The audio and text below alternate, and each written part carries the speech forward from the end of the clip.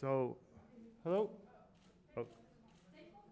No, No, we're not allowed. Not allowed. Not allowed. Yes. Okay, good. All right. All right. Hello, everybody. My name is Jakub Parusinski, part of the Fix, amongst others. Thanks so much for coming.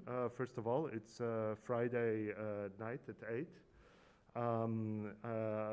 Actually want to issue a big thanks to the organizers, to Chris, Francesca, the whole team at Journalism Festival for accommodating a last-minute change. It's not easy when you're running an event of this scale, and it's very impressive.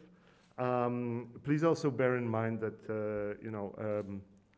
we have about 44 days now of sleeping a couple of hours, and it's Friday night, so yeah. We're going to do our best. So, look, a couple of things that I wanted to share before we jump into the details. So, the Fix, which was, I think it's fair to say, the leading organization in a coalition of organizations, was not built for the war. None of us were. With some rare exceptions, I think nobody really is. Before everything happened, our goal was to shed light on what is happening in the media sector. We had a publication destined towards publishers. We still have a publication, it's continuing work. And thank you so much for the team who is continuing that. Teona, you are doing a great job running everything. We did research, we collected data, we worked with publishers to help them solve their problems. And that was the situation, the last presentation that we had from before the war, back down on the Fix. I don't know what the current situation is, but I know that on February 24, I'm not gonna have just slides, I need to look at my notes. On February 24, the situation changed, and the publishers that we were previously working with, doing analysis on, doing case studies on, our goal became to help them. Okay, good. Yeah, I will pull it back in a moment. Okay. So, what I want to, okay. No, we don't need the screen now. No, we don't. Okay, good. When we want it. Okay, very good. All right. Okay.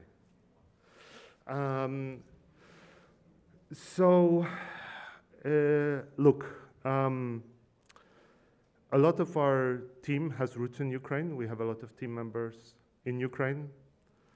And what happened was very personal. I really want to thank everybody that was involved.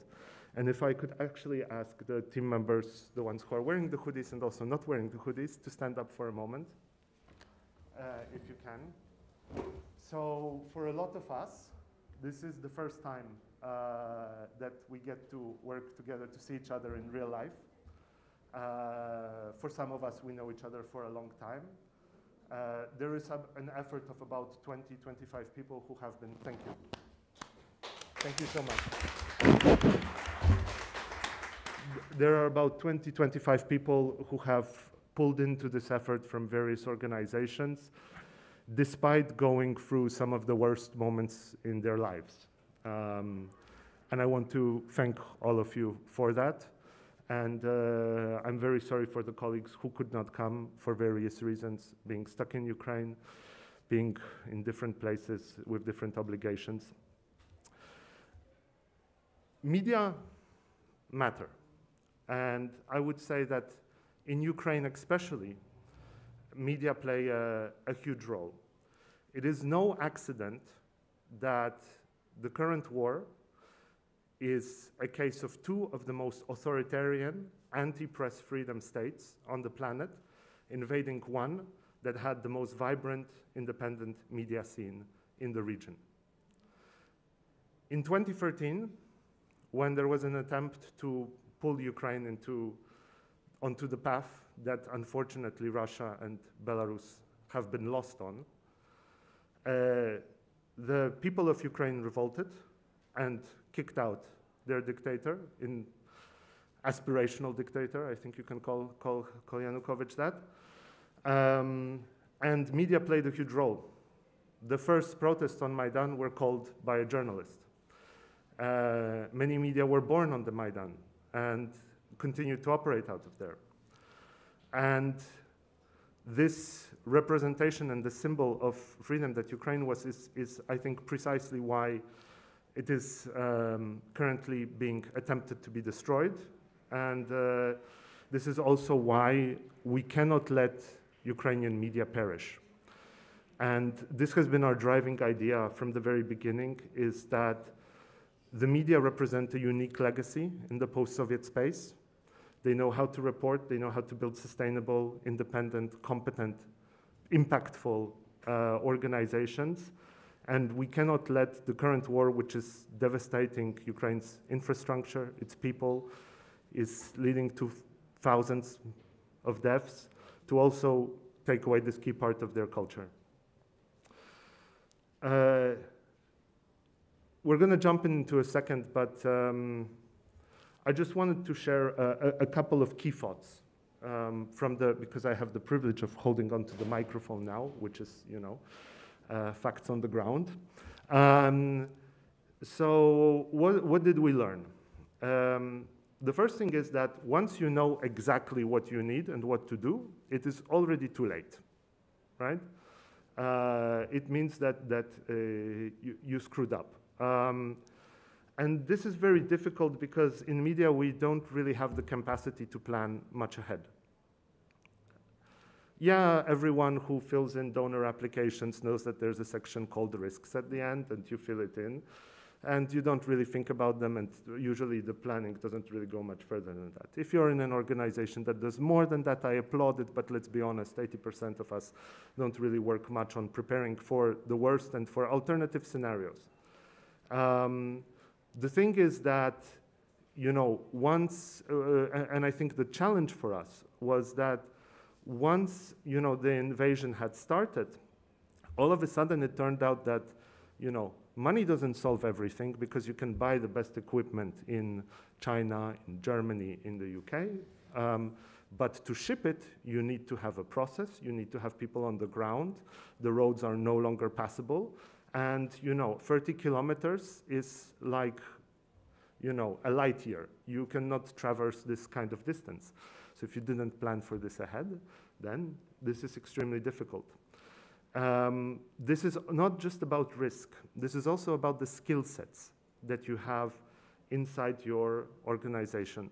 And I think as media, we need to pull forward and do a lot more on that. You know, the last, over the past month and a bit more, the most visible thing has been the fundraising. But I would say that this has been maybe 5 to 10% of the work that was actually happening. 60% of the work, at least, was logistics. Because, and this is the things that you find out, when you want to buy something in a large quantity and transport it in a large quantity, you need to consider the size of the pallets. You need to consider the weight. You need to consider what is the exact process at every single part of the journey. You need to understand how you will solve problems with all the customs officers and things like that. Because it doesn't matter that you have read all the procedures and all the regulations. When you are on the border and you have 1.2 tons of bulletproof vests and helmets, as was the case last week, and the customs officer says, this one document that we had never heard of, and we checked with the ministry, the embassy, and everyone, is needed. And that person on that border is God. They make all the decisions. Or at the very least, Jesus Christ, because the only solution that you have then is to go up the chain and to actually call God and have God call him down in the customs and tell that you need to solve this and actually move the equipment and get it out to the other side. And this is what you are doing 5 times a day on different checkpoints with different officers collecting dozens of documents along the way. And this is under the simplified situation that, that we have. That's the first thing. The second thing, and it will be a bit shorter, is that you need a lot of data before. So in between my various media adventures, I spent some time in investment banking and in consulting. And I remember whenever VCs and investment banks, whatever, were making a decision to allocate millions or to make big moves, they would have hundreds of pages of industry data explaining exactly what is happening on the ground in different places and so forth. In the media world, usually we have a 15-page PDF, right? This is as deep as our knowledge of what is actually happening in the sector goes. Now, what was quite lucky for us, and you know, the best advice that you can have in life is to be lucky, is that the FIX had over the past 2 years run about a dozen of deep industry reports, and we had the budgets of all the media, and we knew where they were based, and we knew how much time every task took. And that gave us a head start that was incomparable to anything else. And then finally, I think something that this is more towards the donor world or to the bigger organizations, but look, we always try to understand the big picture, but we also need to decentralize decision making.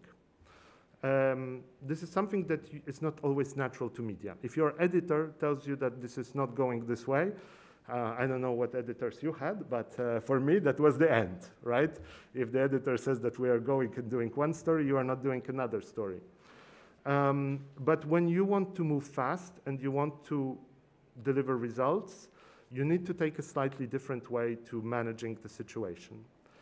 So, and this is, by the way, something that we have seen on the battlefields in Ukraine. The Russian army is an army that is based on command and control. Centralized decision-making, very little autonomy on the local level. And this is one of the key reasons why the Ukrainian army, despite, you know, all the challenges that it had facing the world's second most powerful army, which is organized on a project basis, on a mission control kind of situation, as it has been trained for many years by some of the top special services from around the world, the US, the UK, and so forth, was able to actively, on a local level, make decisions that impacted the fate of the war and have essentially won the Battle of Kyiv. Well, the same thing applies to media. You need to give your people the power to make the decisions that need to be made in the moment, especially when things are moving fast. And this is also something that I think we all need to look into in terms of our culture and how we run our organizations. Okay, I was not supposed to do that. So with that being said, I will now quit the philosophical reflections, and we can move to the to talk a little bit about actually, you know, what was happening and what it looked like.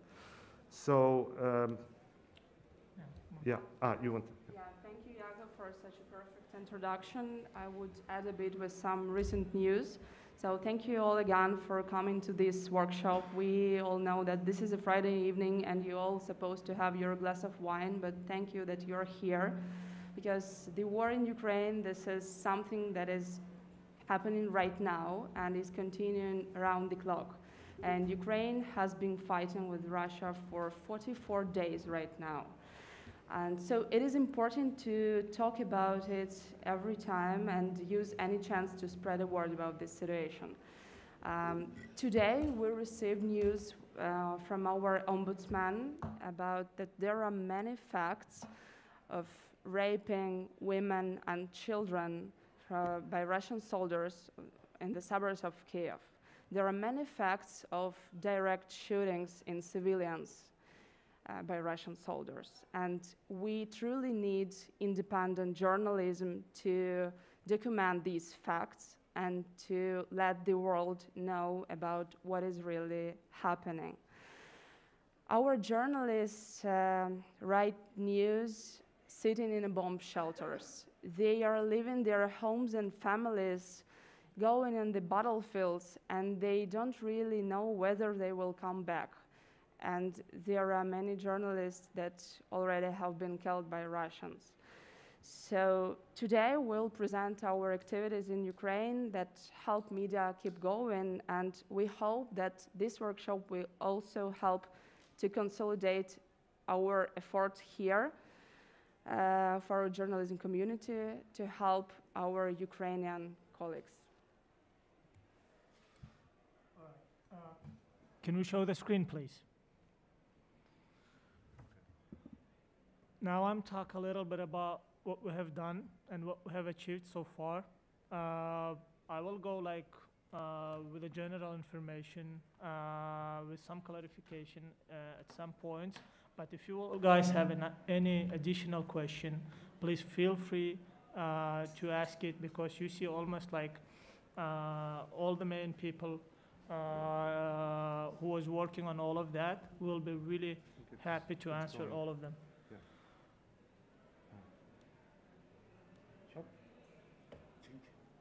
Change. This one? Also? Okay. This one? Ah, yeah, yeah. Also, okay, but... okay. Yeah. Okay. All right. Okay. Okay. Ah, very good. All right. So, as Jakub mentioned, the media is matter, especially during the crisis. And it was also mentioned that we've spent too many years developing that market. When I started my career in Ukraine, in one of the biggest media holding, or like which has like various publishing and media outlets, there was like 90 to 93% which was control of the market, which was controlled by the oligarchs, the people who is using the power for their business interests.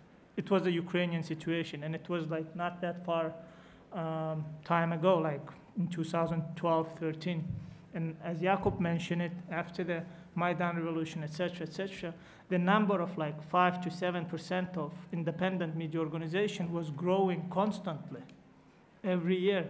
And by the time of like 2021, it was like on the level of like 30%. It was a market share which was controlled with various independent media organizations.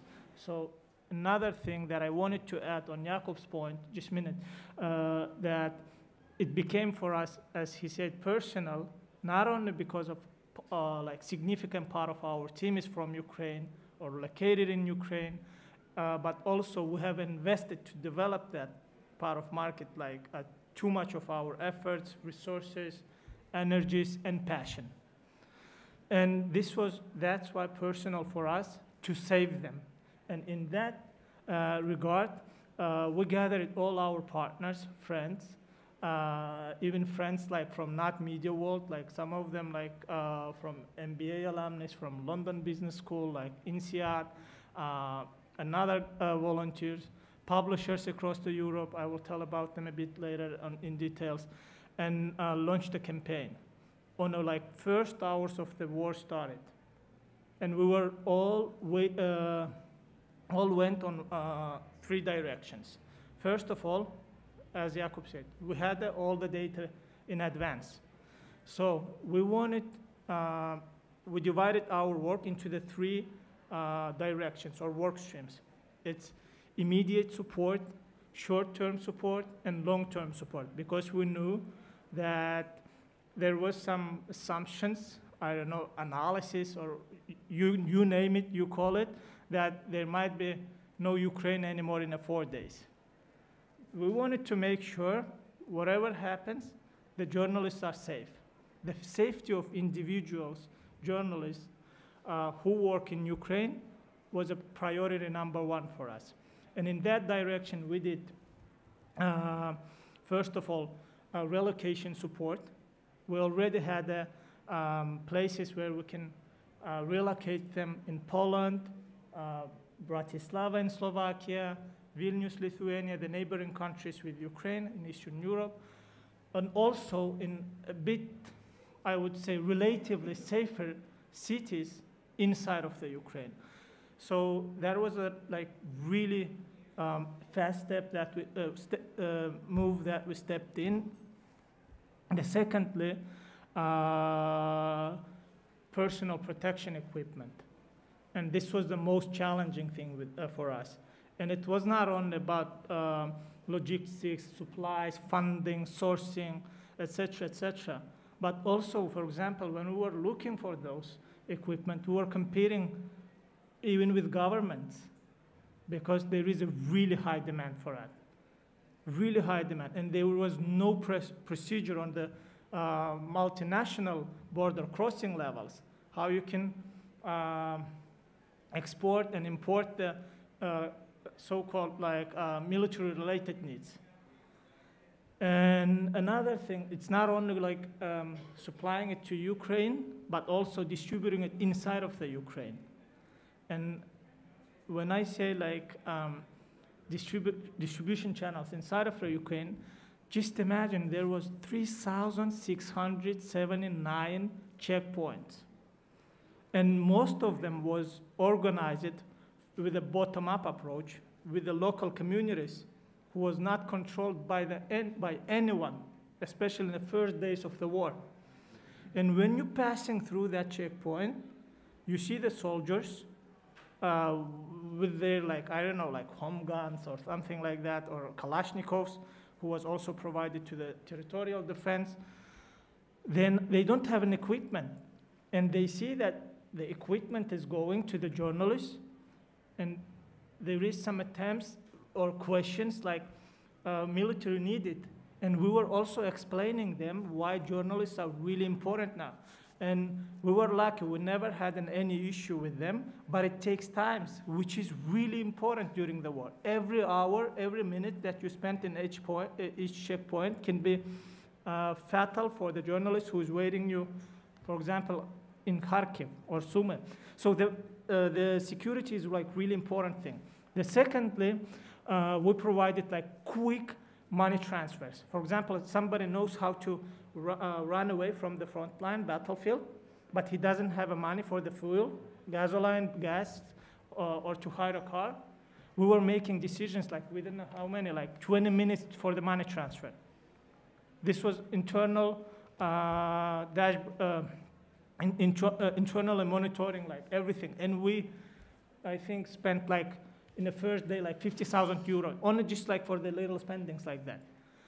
Secondly, when we go from individual to the media outlet level, we also provided support from technical perspective to protect the media organizations, so readers, their audience, can get access to the information, because there was a lot of hack attempts by the Russian trolls, the DOS attacks, and I don't know, for example, one of our partners just showed me last week that they had 882 million page views within 3 weeks.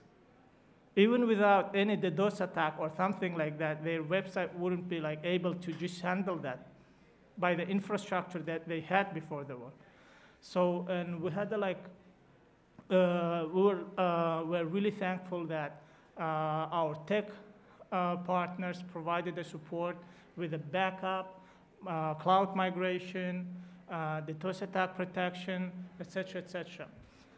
And plus some microfinancial aid supports, as I said, and relocation.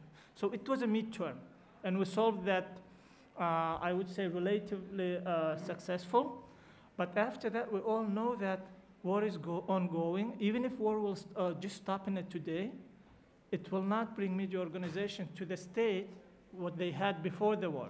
There will not be a magic advertisement market again, because Ukraine already lost it's about it was 17% of their GDP by the last week when I checked it. Mm-hmm. And now it's growing. So we decided to find a safe place somewhere abroad, Poland, Bratislava, as I said, Vilnius, so they can operate on some like short term.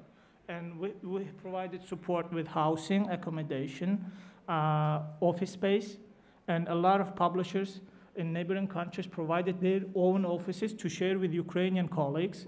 Plus, we connected them to with them. Plus, we also helped with legalization challenges that they face in the countries, and plus some fundraising support. Our team was working on the site with them, talking to the various donors or international organizations to provide some. I will show the organizations that have been supported. Oh, do you? Yes, yes. Yeah. So, yeah, one thing that was really important actually throughout this period was that both the traditional donors but also publishers stepped up, and also publishers played a very big role. The first of them was Sifted. I think it was in the first week or something like that. They agreed. Sorry, I cannot freeze this. This is automated. But very soon after that, the local Syntas money, Axel Springer, actually committed €500,000 in euros, most of which has gone to bulletproof vests and helmets that have gone to Ukrainian media. And but Gazeta Wyborcza, like everyone sort of came together. And look, this is actually also, I think, a very big lesson, is that yes, media needs support from lots of organizations, particularly in times of crisis, but the role that the publishers played was essential because they moved fast and a lot of the support was unrestricted. So think about the crisis in terms of the time frame. So a lot of donors came in and they were very helpful and they did a great job. But even the best-minded ones take several weeks usually to make a decision, and that's quick, you know? We had small resources, but managed to move within hours. The publishers moved within days, and then the donor community came. And that, I think, highlights the importance of the value chain. I think maybe chatbot, and then Mariia, if you... Yeah, let's just show the numbers. Yeah. Achievements. This is important. We are constantly updating this data. So far, we were able to raise $2.7 million, euros, sorry. And it was also 800,000 euros was provided as a support in fundraising efforts, plus approximately $500,000 went for, again, personal safety and security of the journalist who is working in Ukraine. And plus, we've provided so far direct financial aid to 74 regional and local media organizations with an amount of money more than 268,000 euros. And it's constantly changing, even by as we speak now here. Yeah. Also, I want could you to the list of media. So when we got to the state of like long-term or what is the impact of our support, we have focused our efforts to support the agenda-making and market-making media organizations who is operating on the ground in Ukraine. The organizations that you are seeing here, they are serving diverse range of audiences in Ukraine. Some of them is providing breaking news. Some of them is working on personification of the occupiers or war crime, the soldiers of Russian army. Some of them is still watchdogging the media organizations in Ukraine. Some of them is working on economic part of the economic results of the invasion, etc., etc. By the way, all you see here, they have gathered more than 1 billion page views last month. Just imagine about those numbers. I never heard or I never saw that kind of numbers in Ukraine, which has like about 40 million population. There is a really high demand to the news, to the information, and our goal was to support them so they can provide objective, fact-checked, balanced information to the audience that they serve. And last thing, chatbot. I think we should talk about it. Chatbot, and then if we can like go over 1 or 2 minutes. So two very quick things, and I know that it's already late. So one thing that we're lucky enough to do is to benefit from support of lots of tech companies, and this is really, you know, tech is your friend in many ways. So this has been launched for the last 8 days or so, receiving over 5,000 messages in the first couple of days, because you have a communication problem, right? And media in particular deal with this all the time. Yeah, you know, time is really sensitive, you know?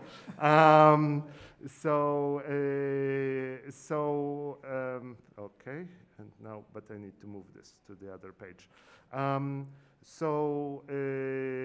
One of the things that we were working on is, or that we launched, is a tool to sort of coordinate data collection.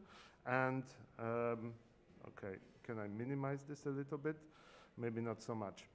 And interactions with the media. So yes, websites are great, landings are great, but usually when you're, you know, on the run and things like that, you operate via your mobile phone. So this is a beta, it's still in process, but this is helping us live collect data and interact with lots of media. So the way it works is, you know, you go into one of these chats, you pick the language that you have. Let's take English. I think it will be more popular. And then you can go and see and have all the resources that you need on your phone, whether it's transport in Ukraine or abroad. And it has like the links that you need for information. And every time that you're not happy with the information or you need something more in-depth, you can connect with the operator and they will help and guide you through this. So there is a level of centralization and of communications that can really deliver also quite a bit of impact. And I think as media, we should do more to explore these kinds of solutions. Sorry, I know I'm rushing through a little bit, but I think, yeah, the other thing that's quite important. I can continue with the fundraising thing. Thank you, Jakub. So one of my main responsibilities at the FIX is fundraising for these 13 independent Ukrainian media. We offered our support for them because most of them have never worked with donor community before, because they mostly relied on their commercial revenues and they tried to be self-sufficient.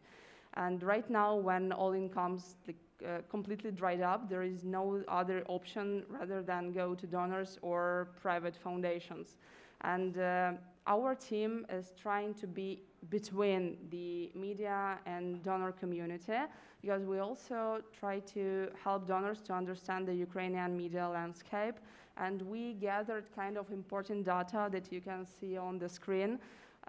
We gathered the minimal budgets of every 13 of our media partners, and we tried to understand what are the minimal resources they need to cover their operations for half a year until the end of 2022.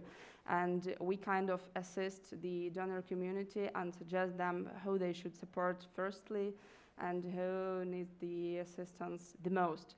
And you know what is, yeah, please. Yeah, sorry, I just wanted to say the blue lines and the lines, that's not an accident. We just blacked out the names of the donors and media for, you know, it's, everyone is always sensitive about budgets. Sorry. Yeah. And what is interesting, but is also sad, that in the first weeks of war, we saw many organizations were so active and were ready to support Ukrainian media, and they provided small emergency grants for operating. They also were ready to support with relocation and security supplies, like buying helmets or bulletproof vests or first aid kits, etc. And now media appeared in the situation when they let their journalists go and work in the battlefields wearing a helmet, but they don't have any funds to even pay them for this important work.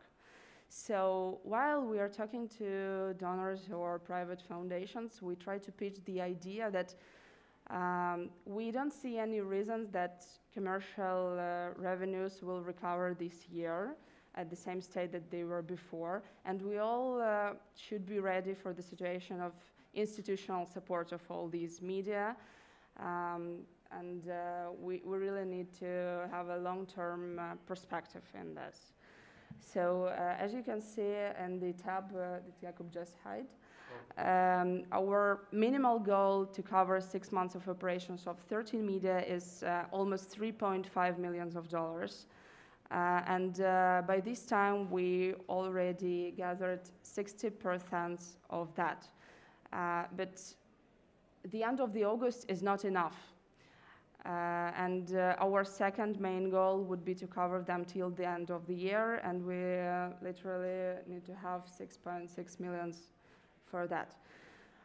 So we really hope that spreading a word, even on this festival, even with this tiny community here, would help us to keep our media alive, because it is really important. Without independent journalism, we really can't cover the truth and what is happening in Ukraine at all.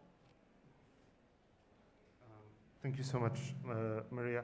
I don't know if I understood correctly that you're not allowed to ask questions now because of new COVID restrictions, yes. But you can Twitter, DM them. Sorry, I guess I should have put that up a bit earlier.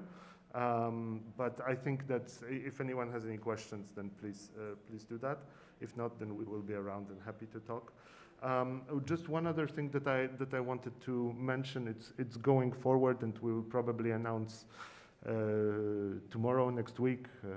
Everything is done in a live sense, is trying to work via to do a campaign for companies to advertise in Ukrainian media. And to, first of all, they have a lot of views right now. So that's actually not too bad.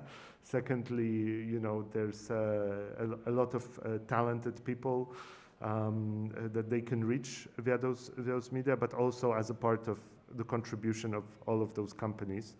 And also because we don't want this to become just a donor story for the next 10 years, the media sector was vibrant. It will be vibrant again. And that brings us to the end of the presentation, I guess. Yeah, I think I just wanted to clarify here the money that you saw, the amount of money that we have gathered, mostly it was a contribution of ordinary people. It's not just donor funding. The donor funding is like minority of that.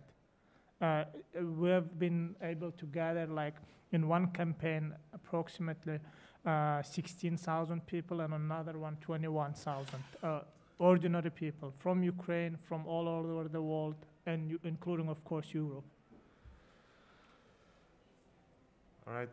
Thank you so much. That was it.